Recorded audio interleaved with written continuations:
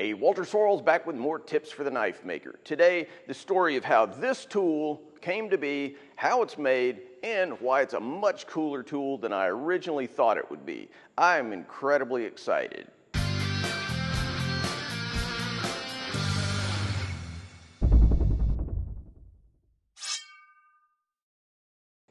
Now, before I get started, the reason I'm interested in this tool, well, truth is, I make it.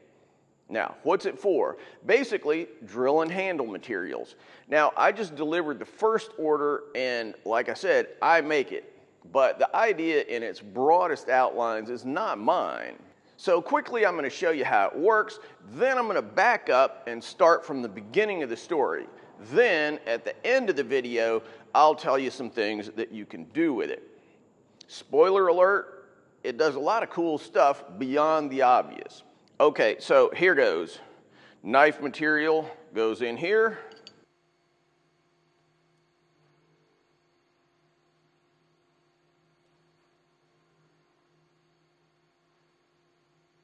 Tighten up the jaws.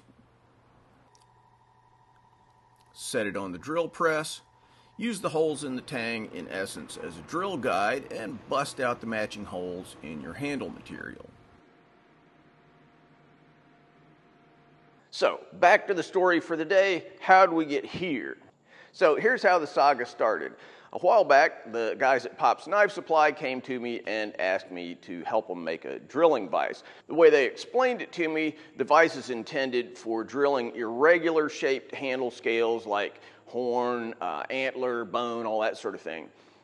And they suggested partnering on the project, so I'd design and make the tool, and then they'd sell it. Anyway, I went back to Command Central and I started tinkering around with some ideas. Now, the first thing that struck me as I was sort of looking at what was out there in the market was that in every tool I examined, the vise jaws or whatever part of the tool was securing the handle material was always made of steel. Now, that's obviously real strong, but to me, this seemed to raise the possibility of scoring or breaking or just generally wrecking your beautiful and often pretty expensive handle material. So the first thing I decided was that if it was going to be strong enough, I wanted some kind of non-marring material for the vise jaw that secured the horn. Ultimately, I settled on HDPE plastic, which is really just a favorite of mine. It's amazingly machinable, it's tough, and it's surprisingly rigid. So to me, if I could make it work, the non-marring aspect of this tool would just justify the thing right out of the gate. Now, another point was that some of the vices in this general space use tools like Allen wrenches to adjust the jaws. Some adjusted from the bottom. And, you know, none of this seemed ideal to the guys from Pops. So, in line with their thinking, I came up with a no-tools, top-adjusting model. And here was the result. Worked out all the tooling and tool paths in Fusion 360, then ran a few through my Haas CNC machine. After the usual screw-ups, I had something that seemed to work, so FedExed it over to Pops and let him use it for a while. So the word came back pretty quickly, love it, except it's just too small. The height of the jaws wasn't big enough to allow honking big pieces of antler or multiple pieces of micarta, and the jaws weren't wide enough for really big pieces of, well, anything. Also, Joey liked the idea of using 3/4 inch wide stock instead of the 1/2 inch that I'd originally used. The point he made, and I couldn't really argue with it, was that if you went to stand up 1/2 inch material on a drill press table, it's really easy to knock over, and that extra little 1/4 inch would make it more stable. Okay, fair enough. Back to the old drawing board. Quick note, if you've been watching the channel for some decent chunk of the 15 years I've been giving free tips here on YouTube, and you want to give back to the channel, there's a way. It's called Patreon. Join, help out at any pledge level, and get access to the plans that I've stacked up for years and years of projects, plus the good feeling of helping out the channel. Patreon.com/Walter Sorrells. Increasing the height of the jaw opening was pretty trivial, but coming up with the side-to-side space was a much bigger issue. Obviously, you could just make it bigger, but the problem here is that we had a price point in mind. These days, aluminum has gotten crazy expensive. All metals have. And I was using 3-inch wide stock for the original design. I really wasn't wild about going to 4-inch stock to get the width, especially now that I was presumably going to be going to 3/4 inch thick stock too. All that extra aluminum would nearly double my material cost.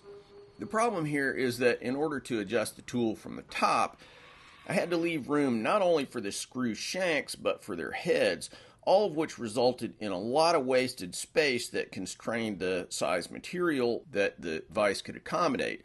So I did a little cogitating and realized that if I thinned the side members a hair and then I bored a cavity into each side, essentially nesting that screw in the sidewall, I could buy myself nearly 1/2 inch more space, which is huge. It meant changing the shape of the bottom jaw, but that didn't seem like it would be a problem, and as it turned out, it wasn't.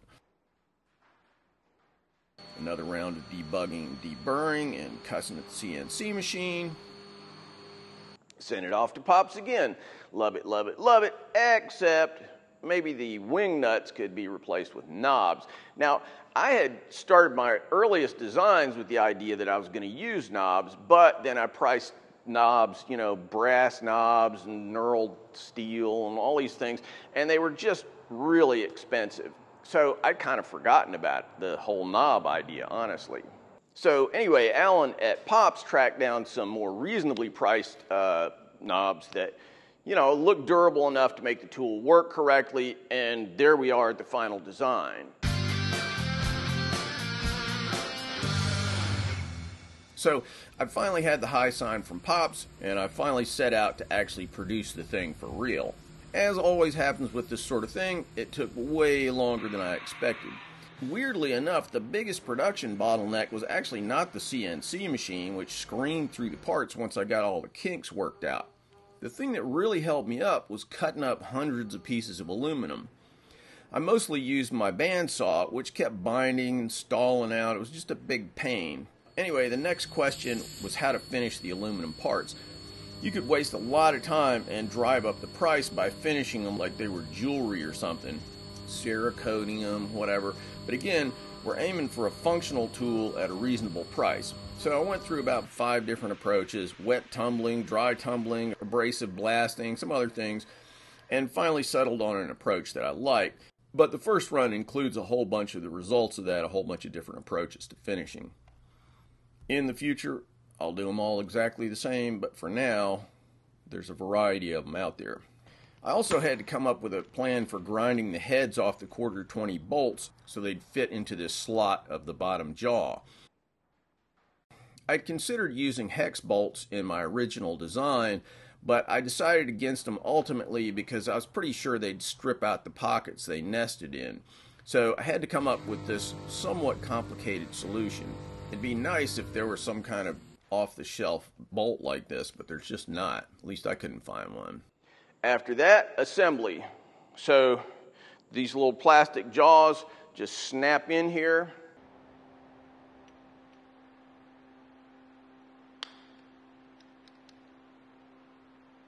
And then the bolts are tapped into a slot in the bottom, so they have to go through these little holes here. And then the little knobs are threaded on. And finally, the little rods are slipped through.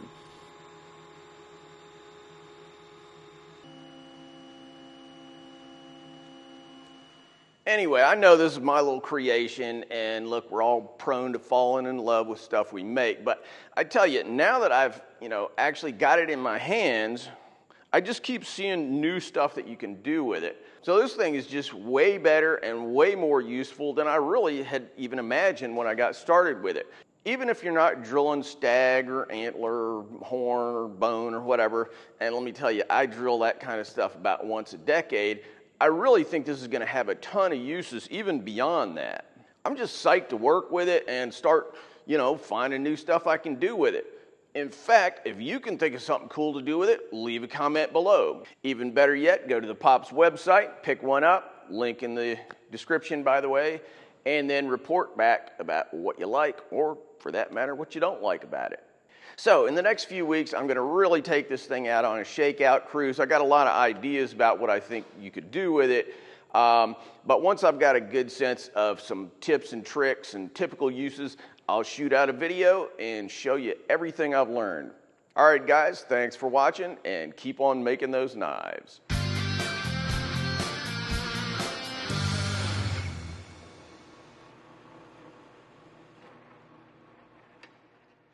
Thanks for watching, guys. If you like what we're doing here, please subscribe and make sure that you click on that bell so you get notified of all the latest videos. Want to buy a knife from me? Check out my modern blades at tacticsarmory.com. Digging the channel? You can support our video making efforts on Patreon. You know, I've been banging away on these videos for like 10 years, so I hope you'll show some love for all that hard work. Link in the cards and descriptions. Finally, if you're interested in making Japanese swords, check out my full line of Japanese sword videos where I show how to forge Japanese swords as well as how to polish them and how to make fittings, handles, and scabbards. WalterSorrellsBlades.com.